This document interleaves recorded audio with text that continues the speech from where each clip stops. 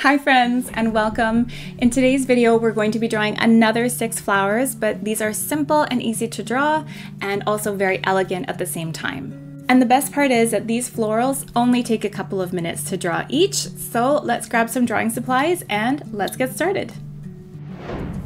Now our first flower is a daisy.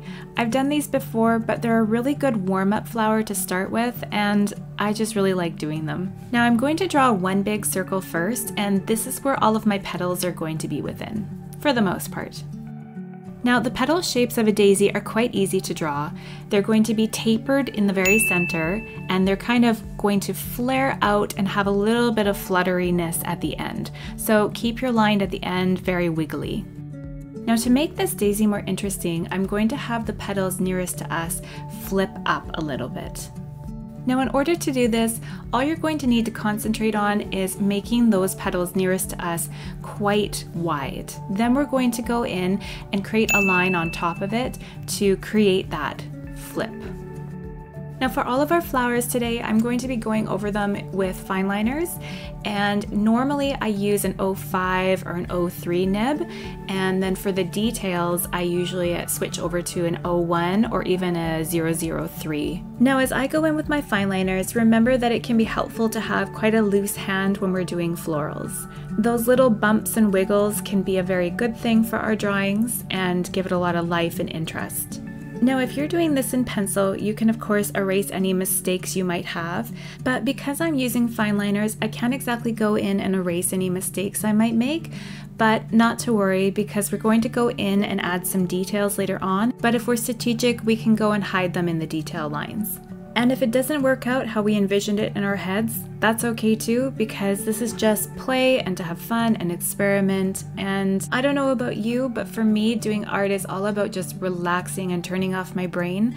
I don't get a lot of time for myself. I'm a busy mom, so this is just my sacred time for me to relax, and I'm not going to let a little imperfection in my drawing ruin that good time for myself. But back to the drawing.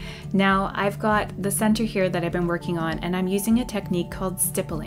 I've got a couple of different shading techniques that I go over in detail in another video, and I'll link it here. But stippling is really good for creating some light shadow, so that's what I'm going to do for the center here. So I'm going to go in here with a very fine liner. So that's an 01 or 003. And I'm going to create some depth in our flower by creating some lines near the center of the flower. So when I create some darkness there, it indicates that there's some depth in that middle part. And I'm going to go to the top part of the flower as well and just create some very small little lines, even dotted lines. And these lines are going to indicate some sort of little fold in the top part of the flower or a bend or some sort of movement. And it really helps create some realism for our flowers as well. And I'm just going to put a little bit of darkness on one side of the stem, which would be the shadowed side. Then I'm going to go into the stem and create some darkness at the very top part of the stem, which would indicate some shadow from the flower. And I'll just do a couple more finishing touches here, and this daisy is done. Now onto our second flower, we are going to do bluebells. These are going to be a very simplified version, almost a little doodle, but they're very sweet to draw. Now as the name indicates, we are going to be drawing little bells.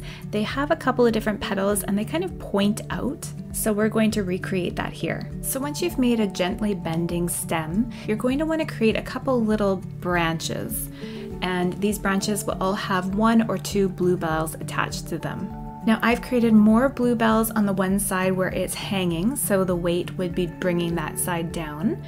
And we're not going to create too much detail in the actual bluebell flower itself, but it's more an all-together shape we're going for. Now once you're happy with that shape, we're going to add 2 different leaves, and they're going to be in a kind of pointed teardrop shape. And these will frame out our bluebells really nicely. Now that I'm happy with my sketch, I'm going to go in with my fine liners and finish everything up.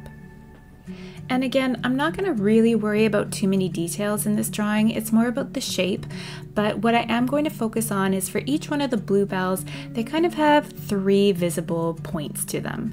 So I'm just going to worry about those. The ends will be kind of pointy and they'll flare out a little bit, and that's most of the detail that I'm going to add. So once I'm happy with that, I'm going to work on those leaves that are going to frame out the bluebells. And the only details I'm going to do with these leaves are put a couple of lines down at the base and a couple of lines at the top.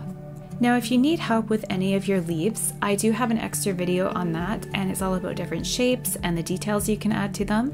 So I'll link that here. But I'm just going to add a couple more little details onto my bluebells by just adding a little bit of shading, and my bluebells are done. Now the next flower we're going to be doing is the coneflower, also called echinacea, and it's one of my new favorite flowers to draw. So what you're going to draw first is that very large central part of the flower, and on a coneflower it's actually called the disc. And with the coneflower, there's quite a lot of visible petal showing in the middle of the flower. And as you look kind of away from the coneflower, the petals start to really thin out and lose their visibility.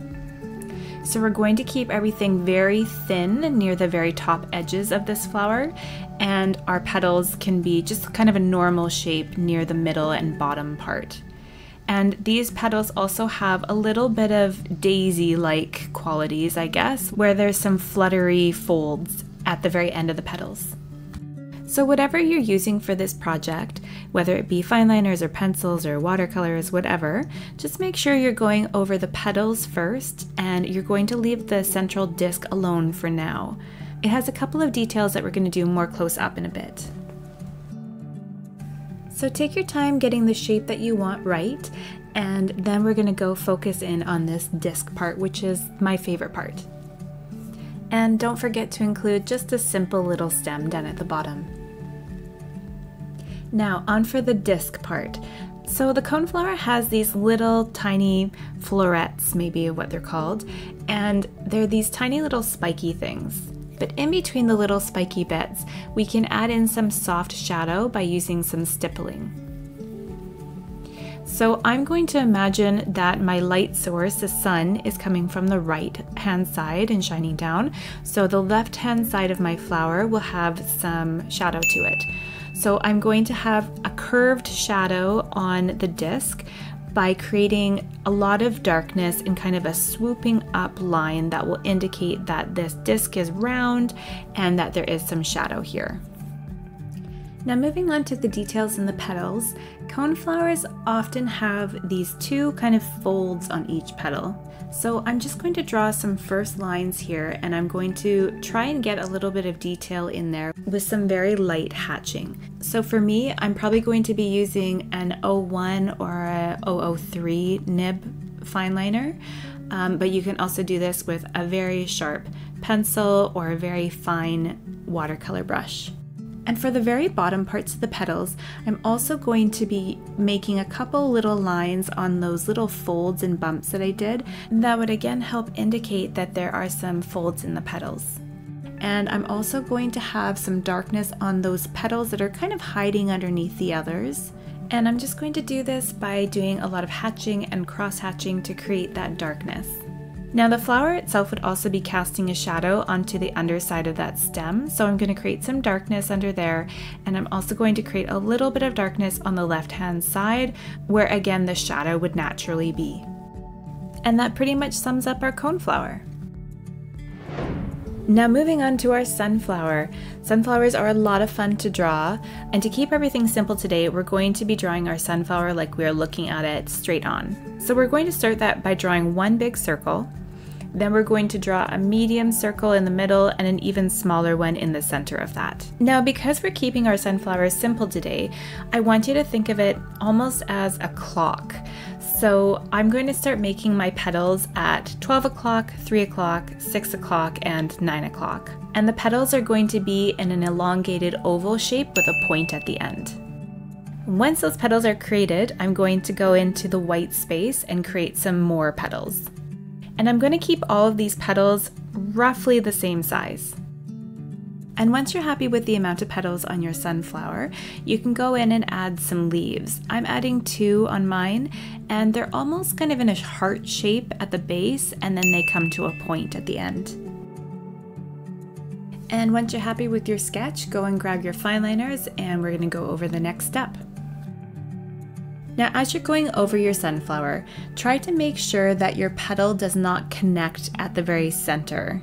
For what we need to do in the center, it actually looks best when it's not a solid line.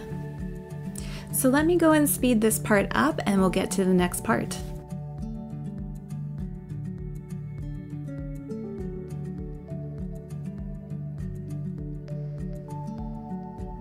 Okay, now for the center of this flower, we're going to be using some stippling again because it creates a nice texture in the middle, and it also is a nice way to create some soft shadow. And for this flower, we're going to be thinking that the sun is coming from the left, so that's going to throw all of the shadows on this flower to the right-hand side. So I'm going to create a lot of darkness on the right-hand side where I'm doing the stippling, and I'm going to try and make everything very rounded in its appearance. And now I'm going to move on to the details of the sunflower. So I'm going to work at the very base of each petal, and I'm going to do a little bit of hatching on each petal. The petals that we created in the 12 o'clock, 3, 6, and 9 clock setting are going to be the lightest ones. So we're going to work on having a lot of shadow at the very base of the petal, but we're going to keep them the lightest. The petals that are behind these ones are going to have a lot more darkness. So take your time and work in layers for this and create darkness as you go, little by little, by building that up until you feel like it's just right.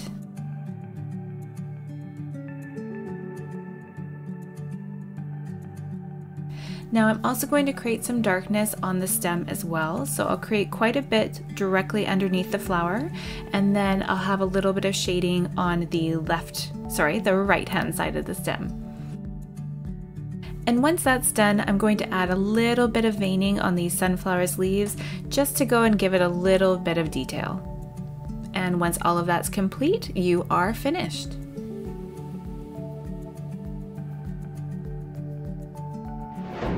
Now the second to last flower is the hyacinth flower. I find this one kind of similar to draw to a hydrangea because there are so many little blossoms on this one, but we're going to simplify it for today.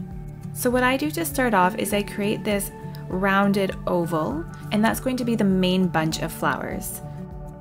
To have this little drawing feel complete, I've added 3 leaves that kind of frame out this bunch of flowers. So we're going to add those in, and then we'll start working on those little blossoms within our flower.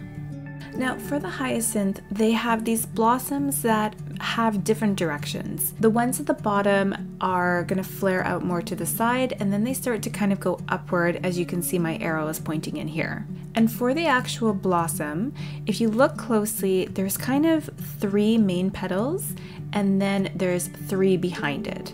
Now I'm not going to add countless blossoms because it can be a bit overwhelming and get really muddy and messy, but we're going to do a couple of feature blossoms. Now I'm going to jump into my fine liner here so you can see more of these fine details, but I'm just adding in some of those blossoms, and they don't need to be evenly spaced, they can be all over the place. Now once you've drawn some of those blossoms here and there, you'll be left with some white space, and it looks kind of awkward, but we're not going to fill it with endless blossoms. There is a little trick that I have for you. And we're going to create an illusion that there are more flowers than there actually are by adding in a couple of little V's or U's into the white space of that flower. And this allows our brains to think that there are these extra petals coming out of the bunch of flowers without actually having to draw all of them. Now I jumped ahead a little bit, but hyacinths actually have a couple of blossoms usually poking up at the top.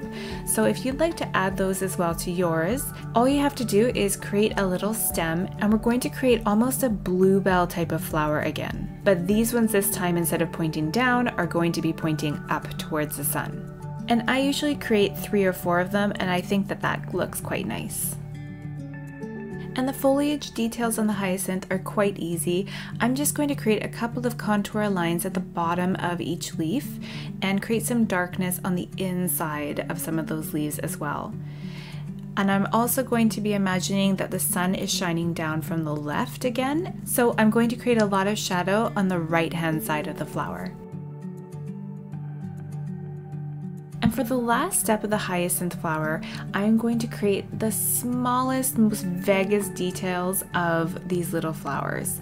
These ones do not need to have a lot of detail. They're more of a rough shape that's going to fill in some more of that white negative space. So you're not looking for precise blossoms or any precise details here. It's just about shading in the rest of the hyacinth here in strategic locations so that it looks like this flower is covered in blossoms when really we've only created maybe like 10. So once you've loosely filled in all of that negative space, your hyacinth should be done. Now our very last flower today that we're going to be drawing is the lily. I find lilies very fun to draw, and I also find that they're quite simple in their shape. So what we're going to do to start is create one large circle, and in the middle of the circle we're going to draw a couple of lines, which is where our stamen will be. And this is going to be the very center of our flower. Now the lily's petals are quite long and they taper off at the end, sometimes into a point. So what you're going to do to start is create 3 main petals, and then eventually we'll do 3 other petals in the white spaces. Now lily petals can also kind of flop over, so I'm going to do 2 extra petals that are going to do that just to add some personality to my lily. And once you've drawn those 3 main petals, you're going to go and create those other 3.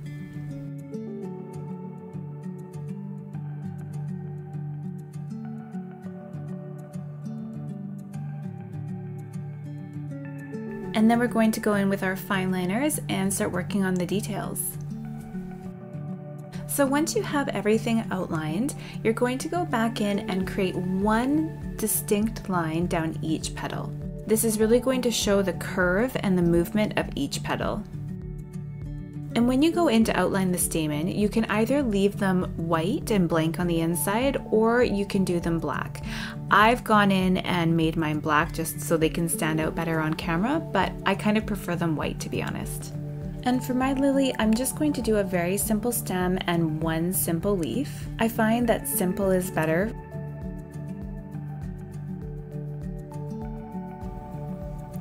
And then I'm going to go in with my fine liner for some details. So I'm really going to have some contouring happen around the curvature of the petals. So for all of my little lines, they're all going to be slightly rounded so that it will also show that there is some curve to these petals as well. And I'm really going to work at the base of each petal and create a lot of darkness there because that will show the depth and the shadow of that middle part of the flower. And I'm going to add a couple more little lines at the end of each petal. And again, you can leave the stamen white or you can leave them black. I've just left them black here so it's kind of a higher contrast and you can see it better on the video. And lilies sometimes have these little dots around their petals, so I'm going to add just a couple of very small details with that. And after a couple more finishing touches, that should be it. So once the lily is done, we're going to move on to the stem, and again I'm going to create a little bit of shadow underneath the flower, and I'm also going to create some shadow on the right hand side of that stem. And as for the leaf, we're going to keep it really simple. I'm just going to do a couple of lines at the bottom of the leaf and a couple of lines at the top. This is not our main focal point, so we're going to keep it easy and simple. So voila, you have finished all of these wonderful flowers. Now comment below on which flower you would like to draw next. Maybe I can make a requested floral drawing video in the future. But for now, if you enjoyed this video, please make sure you give it a thumbs up, and you might also like this video. And as always, thank you so much for watching, and I will see you next time. Bye!